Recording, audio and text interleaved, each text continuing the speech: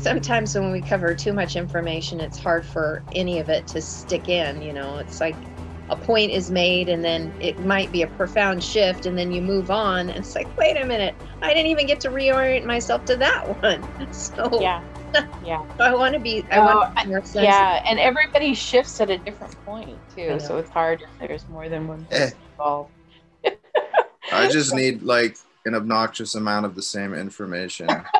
Like just over and over and over again, reiterated. Jesse, I'm a spiral learner too, so I get it to a degree. I do. Well, that's why the Hebrew way is so wonderful, because it is based on inculcation, and no matter what verse you're looking at, there are concepts that are constant.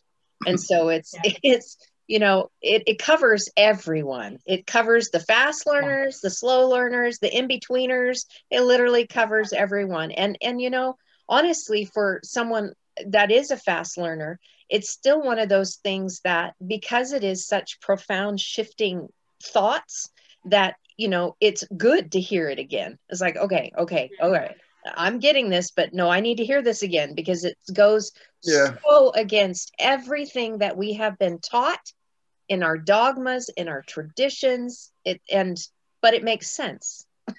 Yeah.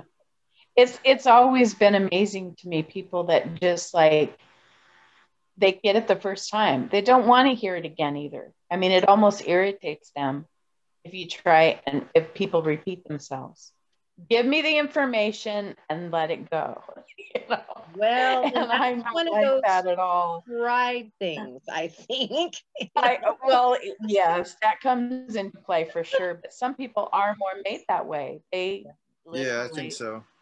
They get it the first time. It's like, don't sit and go over and over something. I already got that. Come on, move on. So I guess the beauty of this language and the way it's meant to be is that people that get things quickly, if they can learn the language, then they can go off on their own, and they don't need to worry about being in with a group of people to learn. You set them up, they go fishing and digging on their own, and then all that matters is their pace. And the same is true with somebody that learns at a slower pace or needs to go over things multiple times. Once they can get the foundational pieces, then they can go as slow as they want. It still has the same end result. That's the beautiful part. So it makes no difference if you're the tortoise or the hare. You're going to get to the same place, and hopefully, there's some wisdom there with the tortoise or with the hare, because, sprinting out fast doesn't always mean, the best. And so, but regardless, we all get to that same destination, and it makes no difference, because it's personal study. There is no pass or fail on this. Then that's what's beautiful. There is no pass or fail. Yeah. And when you're looking at the language, you are going to see exactly what you need to see in that moment for you, in the place where you are at with your spiritual growth.